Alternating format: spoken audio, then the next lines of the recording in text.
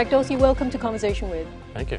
So you've been cleaning up Twitter of all these fake accounts, and you've lost a good number of followers, and so have many other, well-known persons. Do you think that these various sort of cleansings that you've been doing are just marginals? It's not that many. These are actions that we could have and should have taken some time ago. It's taken us some time to really understand the dynamics and what's going on, and make sure that we're in a place where we can do this. And happy to state that now we are, because we have a better understanding of the system and how these things work.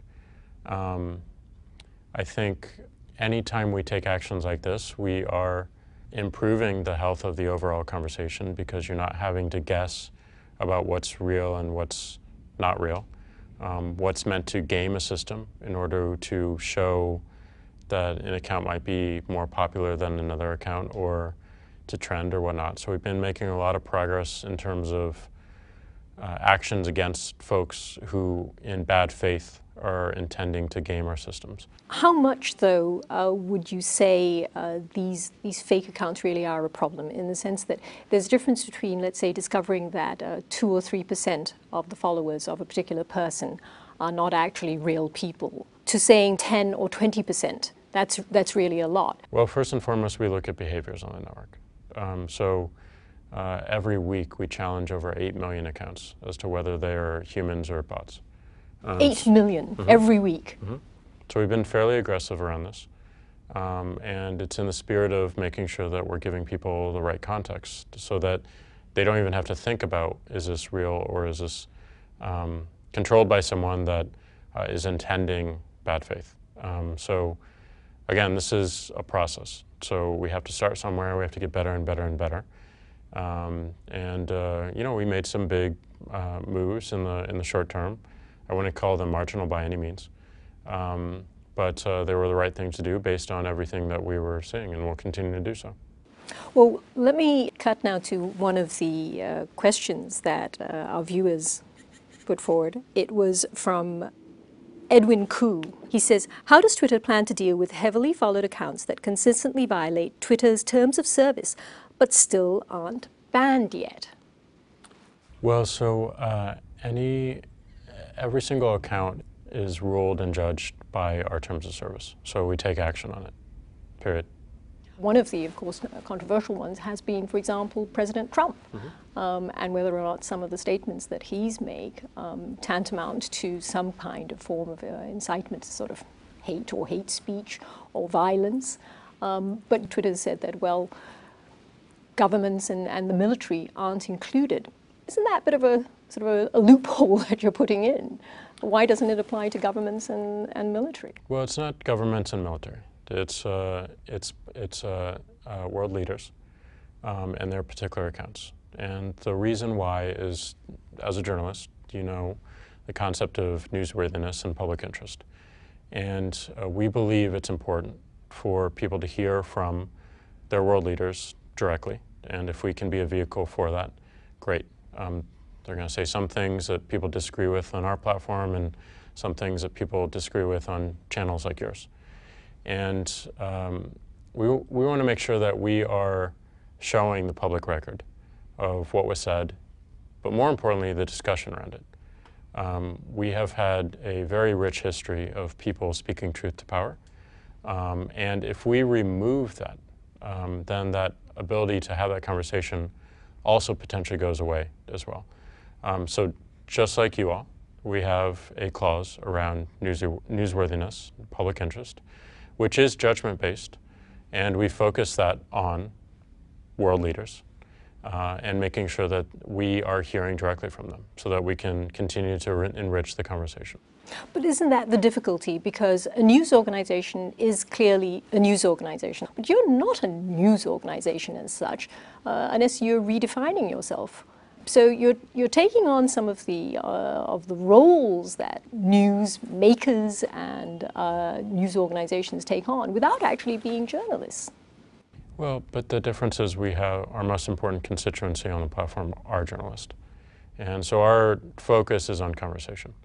And if we are limiting our journalists' ability to have conversations around what's happening in the world, then we are not valuable to them, and we're not valuable to the world. So the implicit bit that's in Edwin's question is that you are not merely maintaining these various accounts, like, let's say, President Trump or any other sort of world leader, purely because they have lots and lots of followers. Because that's really what it is, isn't it? No, Twitter. we have suspended accounts that have lots of followers. For example? And none are coming to the top of my head, but you can see through our history. So you would take down an account even if it had lots of followers, millions of followers? If they violate our rules, absolutely. Yeah. So I suppose it's this discomfort with, when is it that you would do things that would actually also hurt you on the bottom line? We don't think about that. You're a listed company. Mm-hmm. If you weren't a listed company, that might seem more plausible. But as a listed company, can you afford to say that you don't think of the bottom line? Well, we think about the bottom line, but not in regards to enforcing our actions. That was that's the question you asked, I believe? Yes. So we want to make sure that we have clear terms of service out there, and we enforce them. And sometimes the enforcement is a permanent suspension. That's the ultimate extreme. Sometimes it's warnings. Sometimes it's a lock until you take particular action on tweets that violated our terms of service. So we have a spectrum of enforcement that we can take.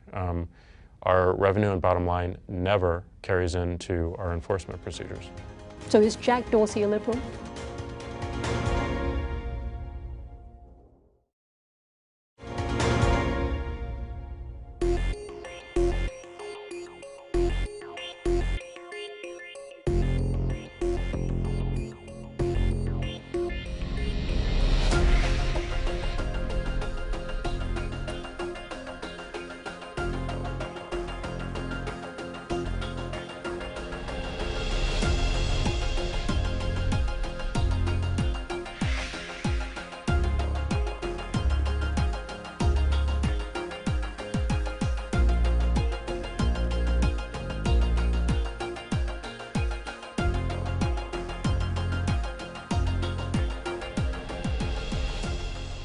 Does Twitter think that it should just be a platform in which these political jostlings take place, or do you need us to step in and actually also make sure that the political debate taking place is a balanced one? I think it'd be very hard for us to balance conversation. It doesn't mean that we shouldn't help people by giving them tools to find that balance themselves.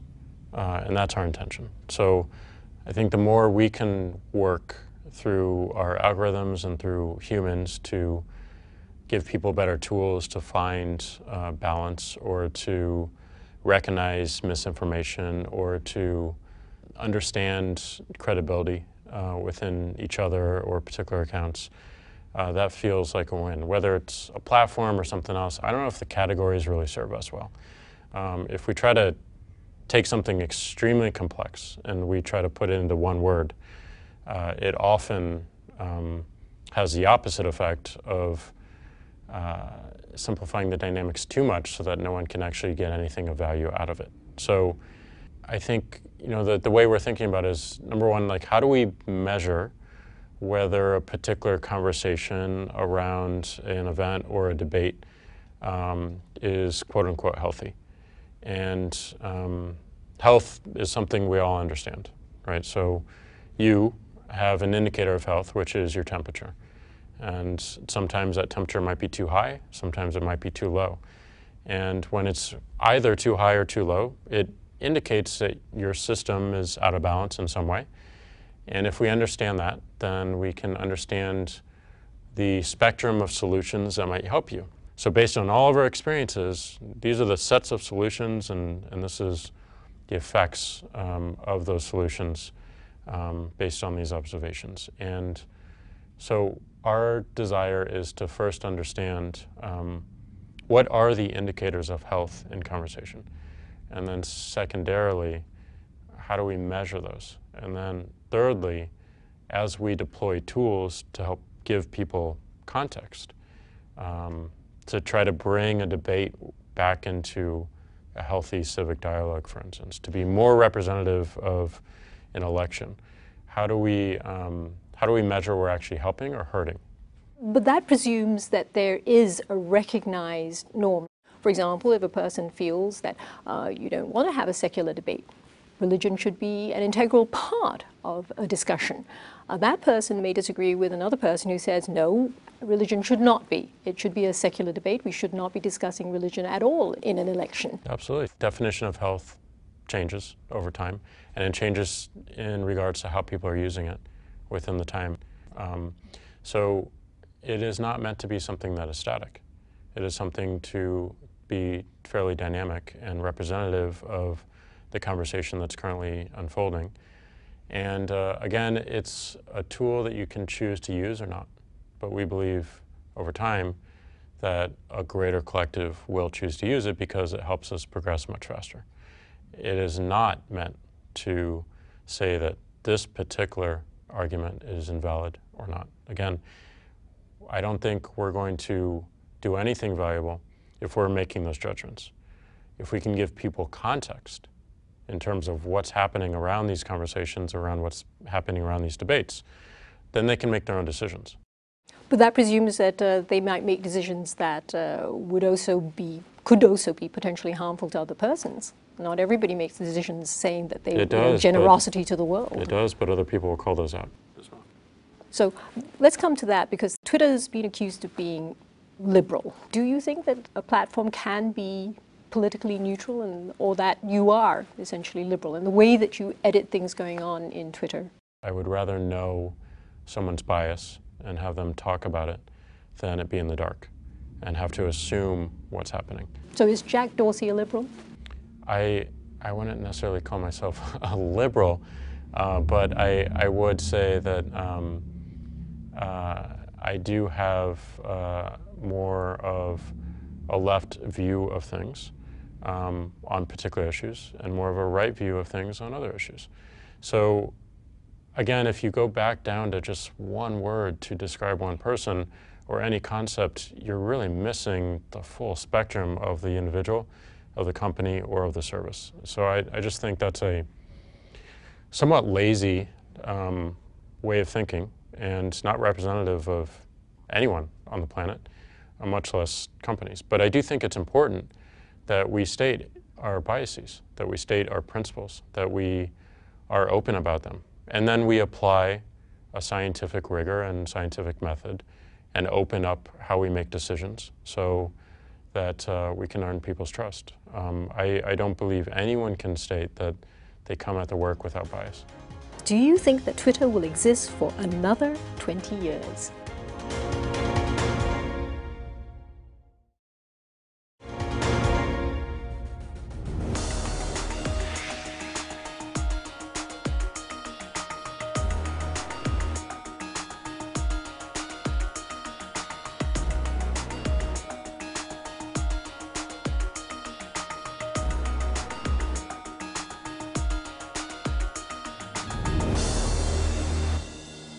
One of the questions that we got from one of our viewers, this was Yana Abdul Karim. How does Twitter handle reports on tweets that are not in the English language? It's referring to, how do you then, let's say, look at when there is hate speech, but it's not doesn't happen to be in English? Mm-hmm.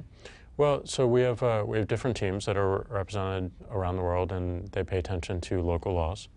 And if there are hate speech laws, for instance, then we may have to act on that particular content. So they have the context of wherever they're in and the cultures that they are enforcing these actions around. In Indonesia, for example, there have been complaints from the authorities' side where they say that the social media doesn't step in enough, perhaps sometimes even doesn't know enough about the local language to be able to weed out when, for example, in Indonesia's case, there is a propagation of terrorist-type vocabulary as well as ideas.